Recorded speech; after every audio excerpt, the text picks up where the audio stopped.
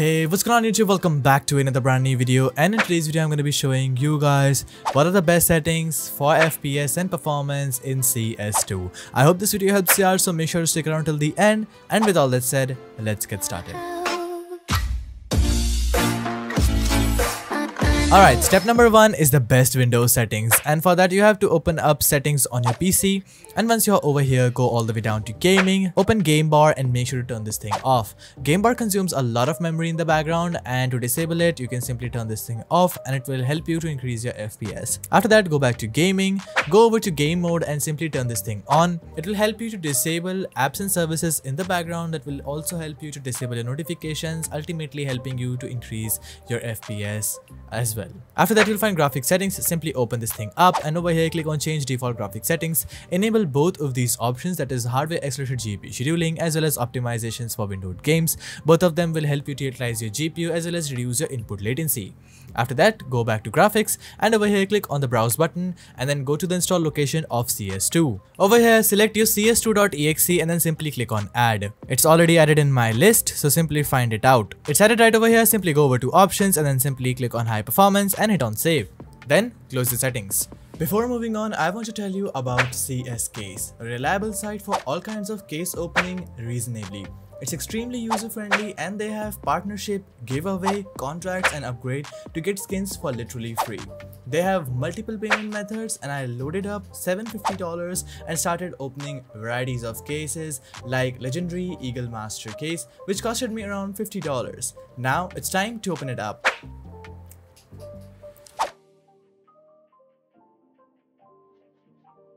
And wow, we got the driver gloves worth over $120.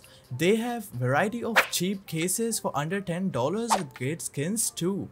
I have spinned through tons of cases and some of them were very good and some of them were okay.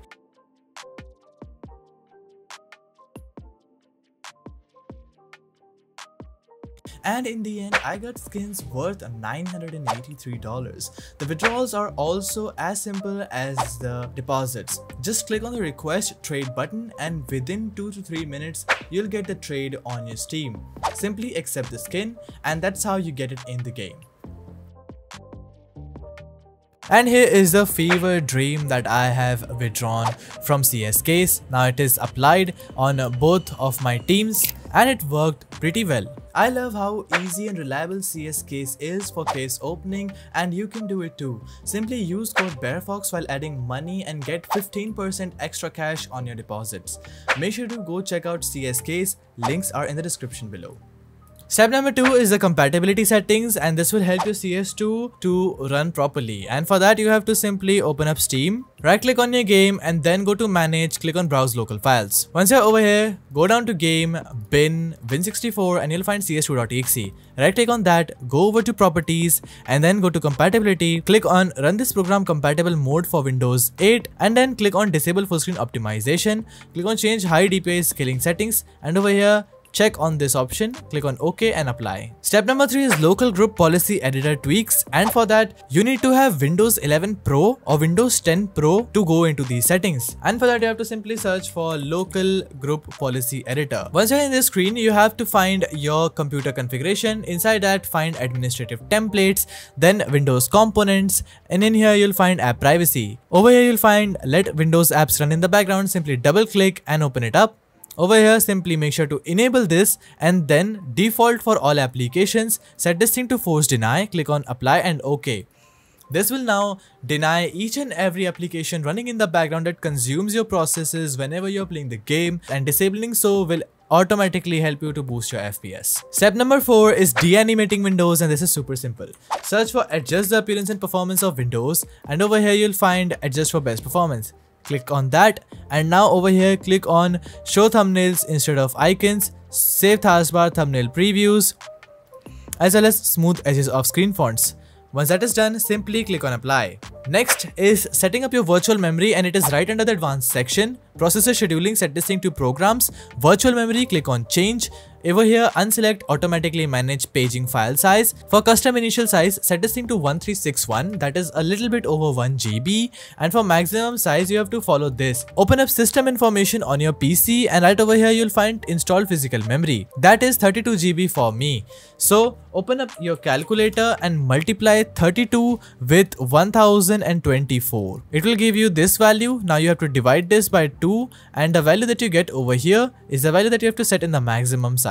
And once that is done, simply click on set and then click on OK. This is how you actually set up your virtual memory correctly. Next step is fixing all of your internet issues using ExitLag. ExitLag is a free to download software that helps you to fix your packet loss, ping issues and so much more. You can simply download this from the link in the description below. Once you open up the software, it looks like this, and over here it has over 1000 games to choose from. You can simply search for CS2 over here and then select the nearest game region to you. For me, it will be Mumbai 01 and it will show you the estimated ping, that is around 3 milliseconds for me. Simply click on apply routes and now CS2 will be added to your recents list.